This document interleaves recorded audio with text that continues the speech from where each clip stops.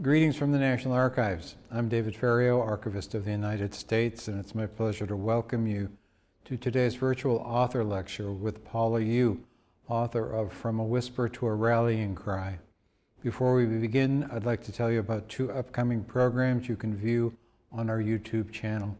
On Thursday, April 22nd at noon, we'll have a special Earth Day program with Richard J. Lazarus, the author of The Rule of Five, a book that tells the story of the most important environmental law case ever decided by the U.S. Supreme Court. And on Tuesday, April 27th at 1 p.m., Joshua D. Rothman will tell us about his new book, The Ledger and the Chain, a study of America's internal slave trade and its role in the making of America. Today, Paula Yoo brings us the story of Vincent Chin, who in 1982 was beaten to death because he was Asian American. When his two attackers were given lenient sentences, the outcry led to a federal civil rights trial, the first involving a crime against an Asian American. Today, nearly 40 years later, Asian Americans are still targets of violence. Records in the National Archives document a long history of injustices and the persistent fight against them. Our author today used records from the National Archives at Chicago. Retrieving the stories contained in these records ensures that we do not forget past inequities and cannot overlook pivotal figures such as Vincent Chin. Paula Yoo is an author, screenwriter, and musician. Her young adult novel, Good Enough, is an honor book of the Asian Pacific American Award for Youth Literature. She's also the author of several picture book biographies, including 16 Years and 16 Seconds, the Anna May Wong story, and 22 Cents. As a television writer and producer, her credits range from NBC's The West Wing to the CW's Supergirl, and she is a former journalist with the Seattle Times, the Detroit News, and People magazine. When she's not writing, Paula is a professional freelance violinist who has played and toured with orchestras and national recording acts. Now let's hear from Paula Yoo. Thank you for joining us today.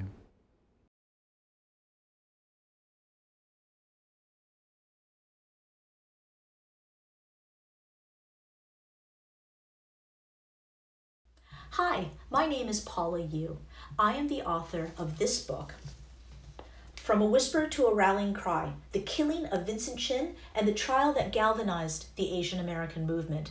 This book is being published on April 20th, 2021 by Norton Young Readers, which is an imprint of W.W. Norton and Company. And it is my honor to talk to you today about this book and about Vincent Chin and about Asian American history for the National Archive. It's not fair, the Vincent Chin story. But what about Vincent Chin? In the summer of 1993, when I was offered a job to write for the Detroit News, that was the first question all my Asian American journalist friends asked me. Are you scared of Detroit because of Vincent Chin? At the time, it had been barely a decade since Vincent Chin's death. On June 19, 1982, Chrysler foreman Ronald Ebens, 43, and his stepson, recently laid off auto worker Michael Nitz, 24, got into a fight with Vincent Chin at a club on the night of Vincent's bachelor party. The fight escalated, and Ebens beat Chin to death with a baseball bat. According to witness testimony, Ebens allegedly shouted, "It's because of you, little mother," expletive, that we're out of work.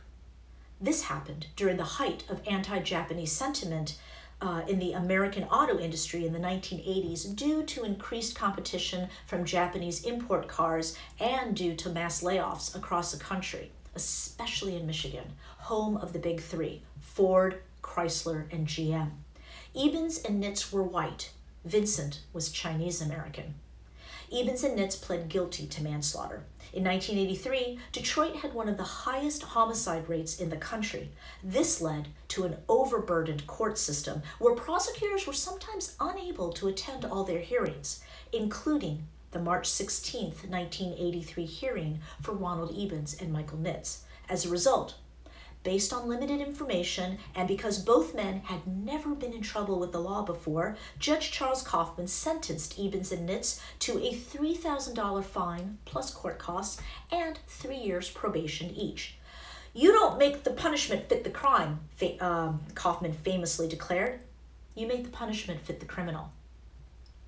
This shockingly lenient sentence outraged Vincent Chin's mother, Lily Chin, and the Asian American community in Detroit.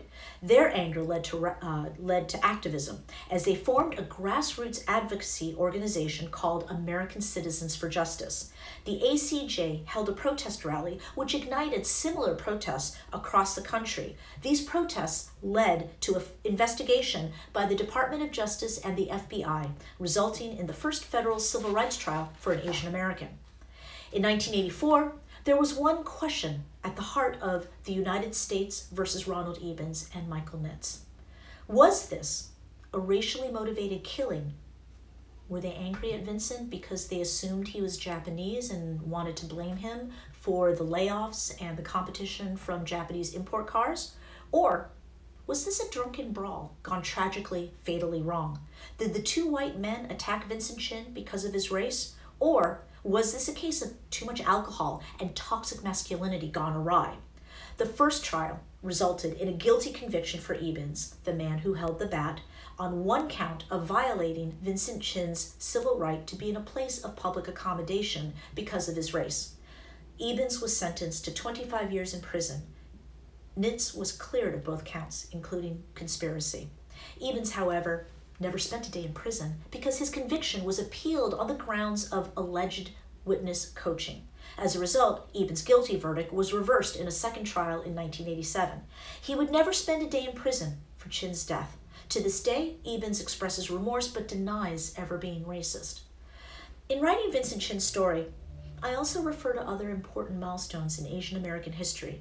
Although this book is for everyone, I wrote it especially for middle school and high school students because I want to make sure they don't grow up like me with this hole in their education. My first book was 16 Years and 16 Seconds, the Sammy Lee story, published by Lee and Low Books in 2005. It was about the first Korean-American man to win a gold medal in the Olympics in 1948 and 1952 for diving. I had accidentally stumbled across this story while doing research on the internet for another project. I was intrigued by Dr. Lee's story. He was forbidden as a child in the 1930s to use his town's public swimming pool because of the color of his skin. Later, he would become a doctor and qualify and win gold medals at the Olympics for diving. As a Korean American, I wondered why I had never heard of him before. I thought his story would be inspirational for children, so I wrote a children's picture book biography about him. It won the Lee and Low New Voices Award in 2003 and became my first children's picture book. From there, I wrote 2 more children's picture book biographies for Lee and Low Books. One is Shining Star, the Anna May Wong story, and it's about the first Chinese-American female movie star in Hollywood who had to fight against racism in an industry where she was often cast in stereotypical roles. For my next book, 22 Cents, Muhammad Yunus and the Village Bank, that one is about Muhammad Yunus, who won the Nobel Peace Prize in 2006. His micro-lending banking concept worked to combat poverty in Bangladesh and around the world. I also wrote my first young adult novel called Good Enough, published in 2008 by HarperCollins, which was loosely based on my life as a Korean-American violinist and my youth orchestra adventures. I explore, however, the damaging stereotypes of the Asian overachiever and the model minority myth. Because you see, growing up, I was a straight A student and I went to Yale. I was concertmaster of my youth orchestra and yes, I was really good at math. But these stereotypes of the Asian overachiever and the model minority myth diminished my individual achievements. I became part of a monolith. This devalued me, this dehumanized me. And this is why the model minority myth is a racist stereotype. I also grew up in a mostly all-white town in Connecticut where I rarely saw anyone who looked like me. Because Asian American history was not taught at my high school, I started researching Asian American history on my own in my early 20s to fill in these gaps. During this time, a feature-length documentary called Who Killed Vincent Chin by Christine Choi and Renee Tajima Pena came out while I was in college. It would later be nominated for an Academy Award. That was when I first heard about the Vincent Chin story. So let's go back to the night of June 19th, 1982. Vincent Chin had gone out for a night with his 3 best friends to celebrate his wedding in a bachelor party. While at the Fancy Pants Club, Ronald Ebens, 43, and his 24-year-old stepson Michael Nitz also stopped by the club. They were actually on their way to a baseball game, but heard on the car radio that the Milwaukee Brewers were winning 10-3 to the Detroit Tigers. It was a blowout game. They impulsively decided to stop by the club for last call. And this club was the Fancy Pants Club. It was an adult entertainment nightclub. What happens next remains debated. Some witnesses claim they heard racist slurs like chink and Jap coming from the direction where Ebens and Nitz were sitting. Vincent confronted Ebens, which led to a fight in the club. Everyone was kicked out. The fight continued in the parking lot, which led to Ebens grabbing a baseball bat from the car trunk. That's when Vincent ran. His friend Jimmy Choi followed him. Ebens and Nitz got in the car and took off. Vincent's two other friends, Gary Koivu and Bob Sorosky, got into Gary's car to find Vincent and Jimmy. During the first federal trial of 1984, some witnesses testified that Ebens and Nitz were on the hunt for Vincent. But Ebens testified that he and his stepson were just looking for a hospital to get stitches for Nitz, who had been hit over the head with a chair at the club. As they drove by a McDonald's, they spotted Vincent and Jimmy sitting on the curb, waiting for Gary and Bob to find them. They were laughing. And something snapped for Ebens. He got angry again and pulled over. He then beat Vincent unconscious with the baseball bat. As Vincent's friend Jimmy Choi held him in his arms, Vincent's last words were, "It's not fair." Highland Park police officer Morris Cotton was only 24 on the night of Vincent Chin's beating death. He had just joined the police force. He was moonlighting that same night as a security guard at the McDonald's. He pulled out his gun and shouted for Ebens to drop the bat. Later, at the police station, there were only 2 races listed on the police report, black and white. Officer Cotton had no choice but to check the box marked white. Vincent Chin was in a coma for 4 days. He died on June 23, 1982. He was buried on June 29, 1982, one day after his wedding with Vicky Wong was supposed to take place. As I had mentioned earlier, Vincent Chin's killing happened during the height of anti-Japanese and anti-Asian sentiment in the American auto industry due to the increased competition from the Japanese import cars. Unemployed auto workers literally paid money to bash a Japanese import car with sledgehammers for family fundraisers. Both Democrat and Republican politicians used racist Pearl Harbor imagery to warn Americans of the trade war with Japan. One congressman even called Honda, quote, "the little yellow people." At their hearing in March 1983, both men pled guilty to manslaughter. Ebens expressed remorse for his actions, saying he was, quote, "deeply sorry about what happened." Judge Charles Kaufman believed both men were, quote, "not the kind of people you send to prison," which led to his infamous lenient sentencing in letting both men walk free.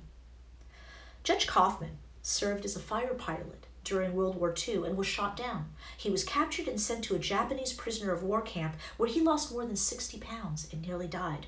Given his law school background, he was able to negotiate with guards for more food and shoes for him and his cellmates. Having lived in a POW camp for 2 years, Judge Kaufman was known as the merciful judge who often gave probation because he knew what it was like to be in prison. He was also very liberal, having set up scholarships for law students of color, including Asian Americans. So he was confused and devastated by the anger over his decision. But Vincent Chin's mother, Lily Chin, was also devastated by this shockingly lenient sentence. She was all alone now. Her husband had died just 8 months earlier from kidney disease, and now her son had been killed. Growing up in China, Lily Chin was inspired to move to America by her great-grandfather, who was one of the 20,000 Chinese laborers who helped build the Continental Railroad. During that time, the railroad companies preferred having the Chinese laborers carry the dynamite because the explosives were very volatile. No one knows exactly how many Chinese laborers were killed by accidental dynamite explosions, but it's estimated to be in the hundreds, if not the thousands. Her father warned her that America was not a safe place to be, but Lily was determined to find new life. But when Vincent was killed and his killers set free, Lily's American dream became an American nightmare. Vincent's death made the front page of the Detroit Free Press and Detroit News and other local newspapers. This shocked Asian Americans in the Detroit area because they were rarely, if ever, covered in the news. Helen Zia, a journalist and activist who worked for 3 years in the stamping plant of Chrysler, was among the growing number of angry Asian Americans who were shocked and outraged by the lenient sentence given to Ronald Ebens and Michael Nitz for the manslaughter death of Vincent Chin.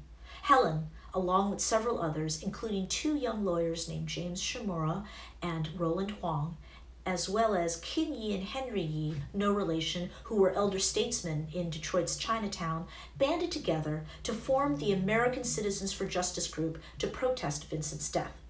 Today, the members of the American Citizens for Justice are baby boomers. They are all in their 60s and 70s. But in 1982, they were the original millennials, the youth generation who fought back against injustice.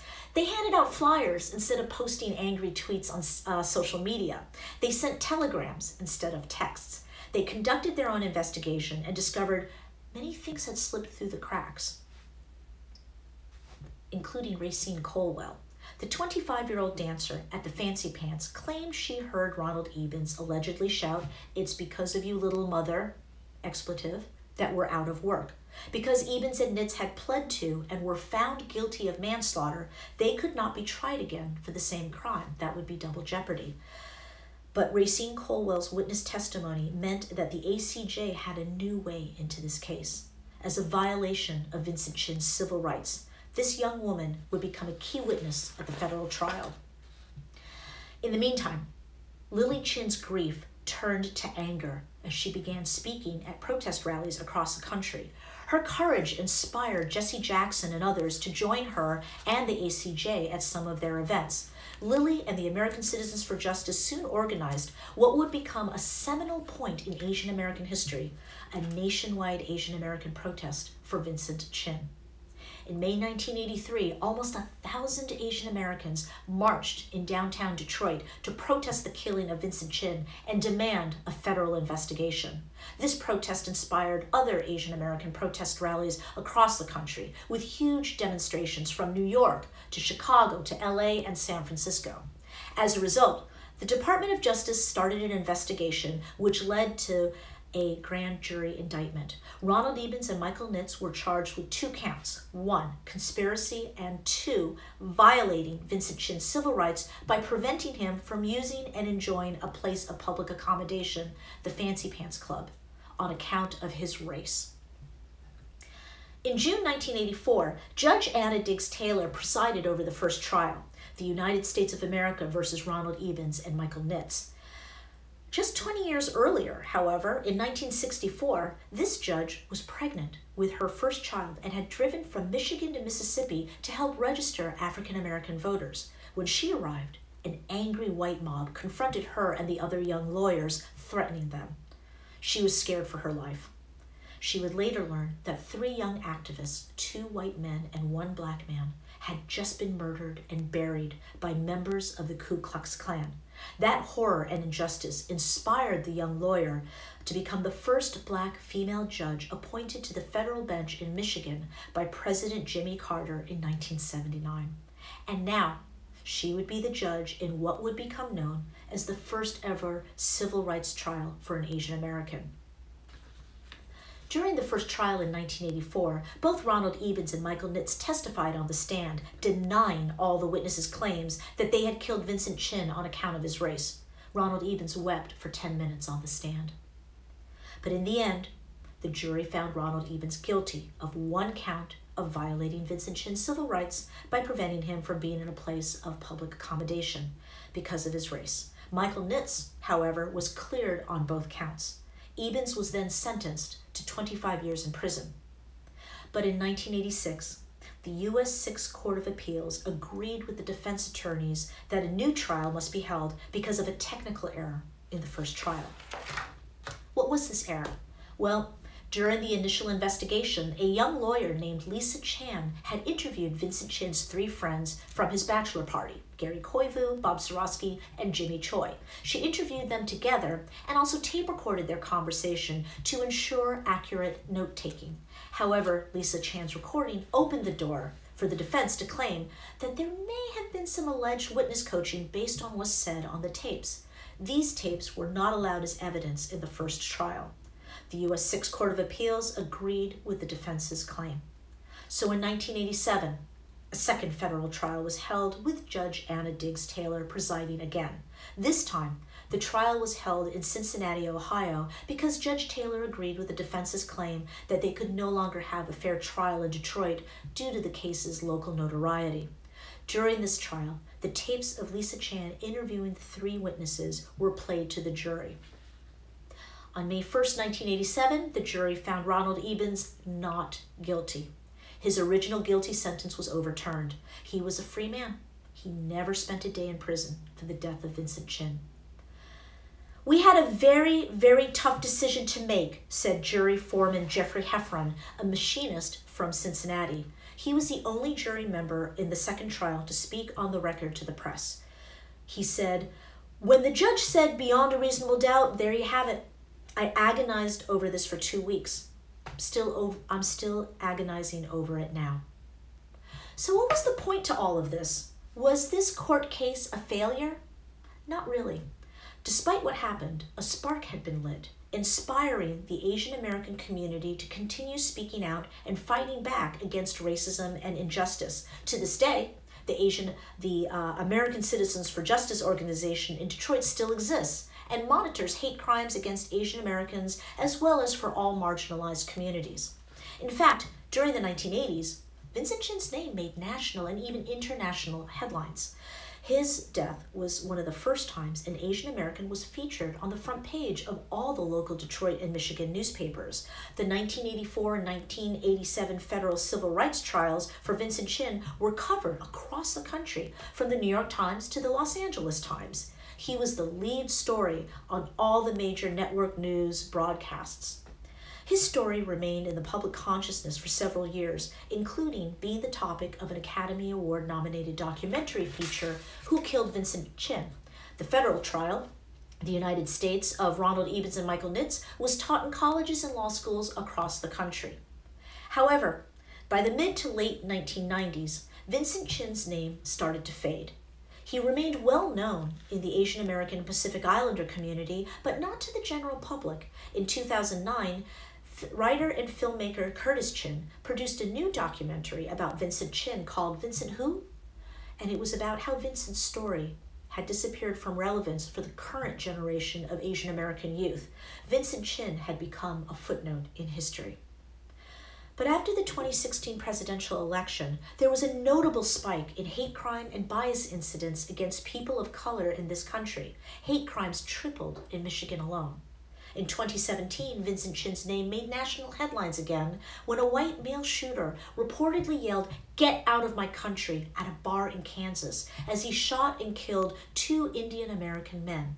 An NPR reporter wrote that the South Asian American community wondered if this was their, quote, Vincent Chin moment. The killer was ultimately found guilty of federal hate crime charges and is now serving 3 consecutive life in prison sentences. In 2020, Vincent Chin's name and story resurfaced again after former President Donald Trump nicknamed COVID-19 as the China virus and Kung flu.